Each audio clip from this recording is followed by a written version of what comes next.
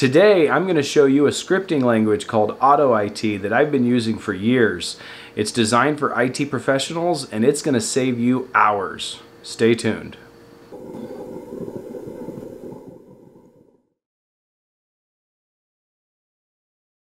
Today we're going to be looking at a program called AutoIT. This program was designed for computer professionals, and it's a simple scripting language that uses real similar to BASIC, and it just helps you make scripts to kind of ease your workflow in working on computers.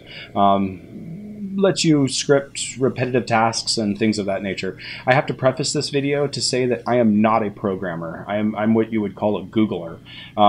I've been able to use this program to write some scripts that have helped me for years in working on computers, and especially automating tasks and things like that.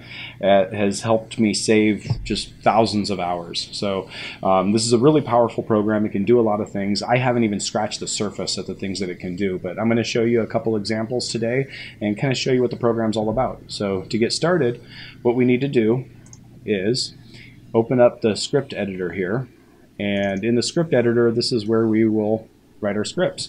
Now, what I'm going to do here is I'm just going to make a simple little message box. So just a little message box that pops up and tells you something. So to start out with, we have to include the function for the message box. So to do that, we're going to hit include and then the message box function.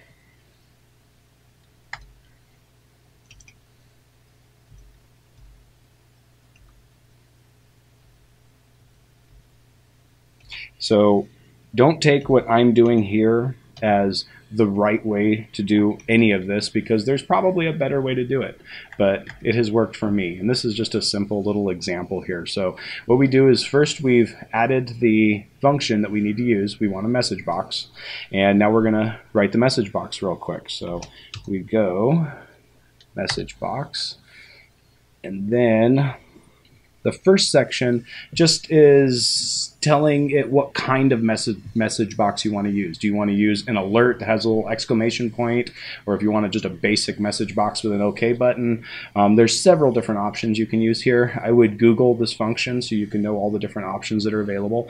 I'm just going to do a simple little OK message box, and to do that, we go $, then MB underscore OK. And then the second variable here is going to be the title of the message box. So let's write subscribe. Then the third variable is going to be the actual text that's inside the message box. So for that, we're going to put like this video and subscribe to my channel. All right, so there's our message box, and then at the end we just type exit at the end of the script. All right, so now what we have to do is save the script. So we're going to go hit the save button, go to our desktop here, and we're just going to type message box.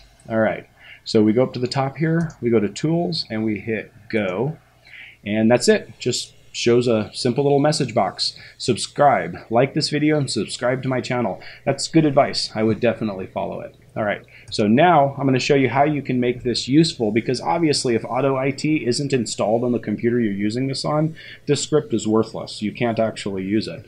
So what we're going to do is go up to tools, and we're going to hit compile. And then what it does is it compiles an actual executable right here that'll run on any computers. So now we click on the executable, and there you go. Subscribe, like this video, and subscribe to my channel. Again, great advice. I'd highly recommend it. So we'll hit OK. All right, so there you go.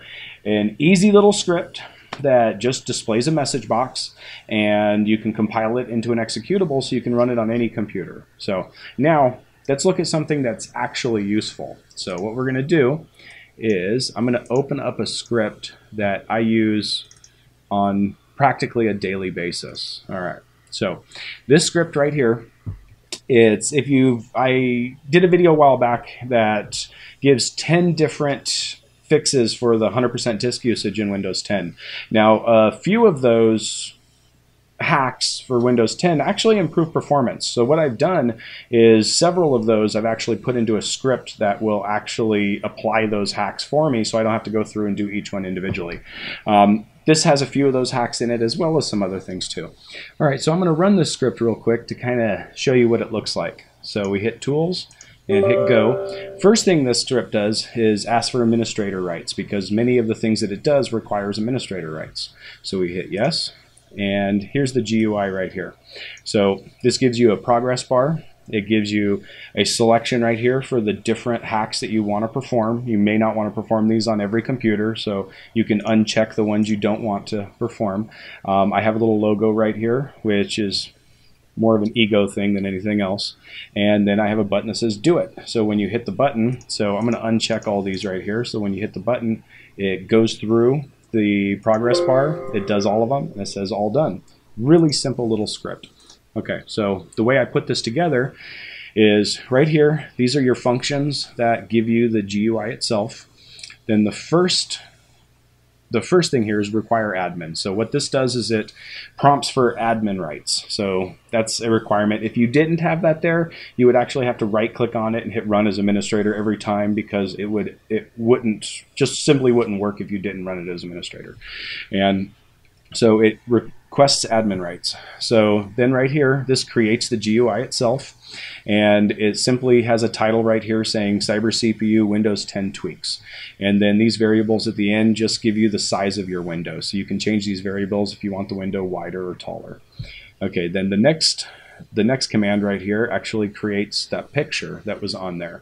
You can only use a JPEG. I've tried using PNGs before with a translucent background, and it simply doesn't work, which is unfortunate, because if there's a different color scheme on whatever version of Windows you happen to be working on, the picture looks all messed up. So, but you know, it is what it is. So these variables here just allow you to specify the dimensions and the location of the picture itself. Okay, so now these are the checkboxes right here. Now these checkboxes, the first one actually is the label at the very beginning. Let me open the program up right here so you can see it while we're talking about this. So right here, it's GUI create label, and it just says performance tweaks. That's right here, it just says performance tweaks. All that is a label to tell you what's underneath it. And then these variables right here are not only the position of the label, but also the size of the label. You can make the label take up more space if you wanted to, be longer or shorter, and where you want it within the GUI.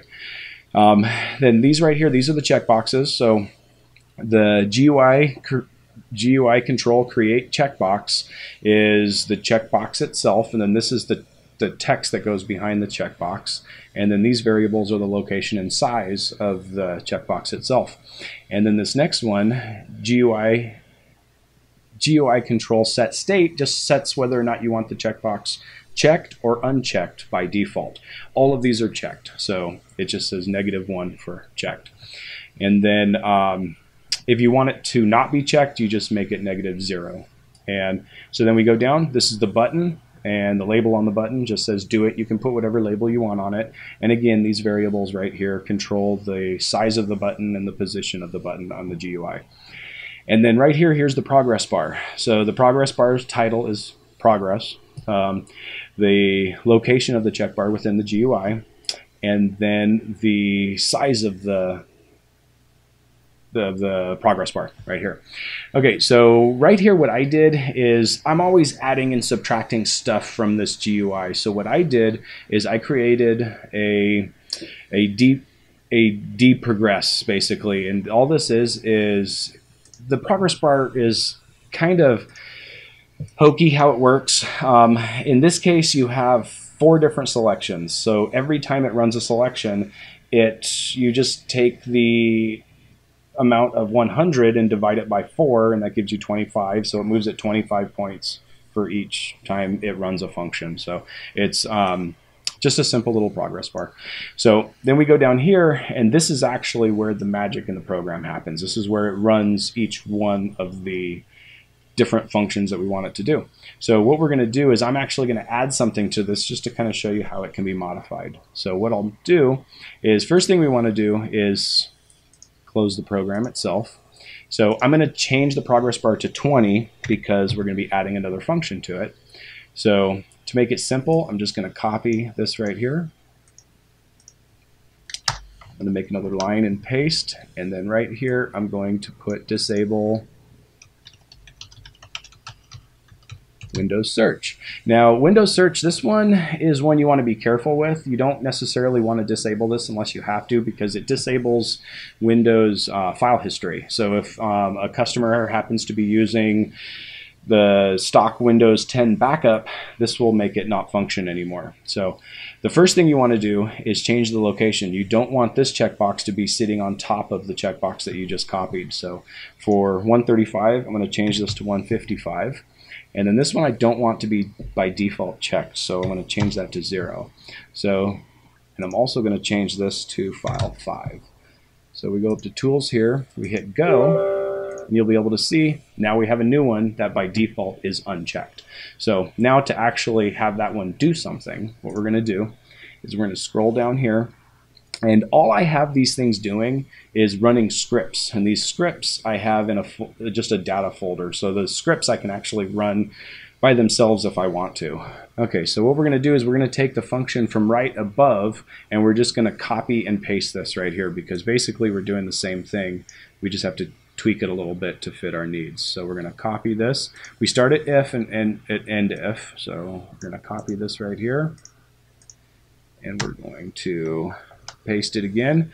And right here, all this does is, first off right here, what we'll do is we called the Windows Search file 5. So we're going to change that to file 5.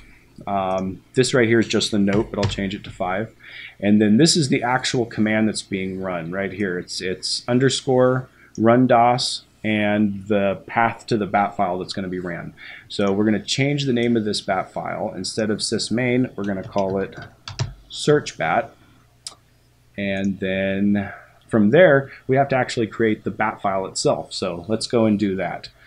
So I'm going to minimize this. I'm going to open my AutoIT folder, go into data, and these are the actual scripts that are running. So sysmain, that's the one that we just copied. So I'm going to hit copy and paste real quick. I'm going to rename this to search. And so this is actually going to be the bat file that's going to run when that checkbox is checked.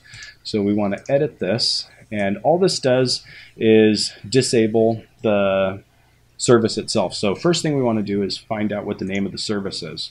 So what we're going to do is type services, go into here, and we want to scroll down until we find Windows Search. Okay, so the name of the service is WSearch. We're going to copy that, close these boxes, and just simply highlight this and paste WSearch over the top of it. And hit File, Save. And I don't recall now, let me check again real quick if I have that disabled or not. So I'm going to scroll down to Windows Search. Okay, as you can see from here, it's actually running right now. It's automatic. It's running right now. So what we're going to do is we're going to test our script here. Here, hit Tools and hit Go. It's going to ask for administrator access. We hit Yes. And I'm going to uncheck all of these, and we're just going to check Disable Windows Search because that's the one we just did. We're going to hit Do It. It goes through. We're going to hit OK. So now we're going to go and check our services right here, and we're going to scroll down to Windows Search, and there we go, it's disabled. So basically this program is just a really easy way to automate the things that you do on a normal basis. If you find yourself doing the same thing over and over again, it's really easy just to write a script that'll just do it for you. So that gives you some examples of what you can use AutoIT for. Basically, it's just a scripting language that will allow you to automate things that you're doing all the time anyway. So if you find yourself doing a lot of repetitive things and you want to find a way to automate them, this is the best way to do it. I highly recommend using this program. I've used it for years, and it, like I said, it has saved me thousands of hours. It's just simply setting up windows. You know, I have a script that I wrote a while back that adds customizations that I do when I build a new computer. It changes the OEM info, so it puts all of my support information and things like that in. It copies a default theme to the customer's computer, so I can have my own custom background and things of that nature, as well as changing other settings within the computer. And I've been using that for a really long time, and it has just been a godsend in how much it helps me save time while I'm working on computers. So anyway, if this has helped you, then please like this video and subscribe to my channel. And don't forget to hit the bell icon so you can be notified of future videos. You know, like the message here says, like this video and subscribe to my channel. Thanks again. So, battery's dying. That's awesome. If you click on that executable, it says unable to open the script file. That's awesome. Alright, clearly I did something wrong here. Well, I really messed this up, didn't I?